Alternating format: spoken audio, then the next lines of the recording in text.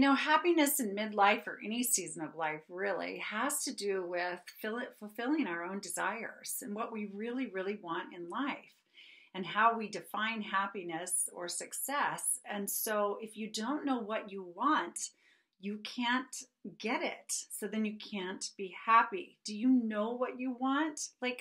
Let me know what you know that you want. And are there things that you don't have that you really want?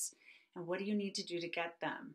So, a lot of people don't even know what they actually want because they've been so busy worrying about what everybody else needs and what everybody else wants and thinking that they're doing right by everyone by focusing on them. But it's also critical for you to know what you want and meet your needs so you can be more available to the people and the opportunities that in life that you really, really want.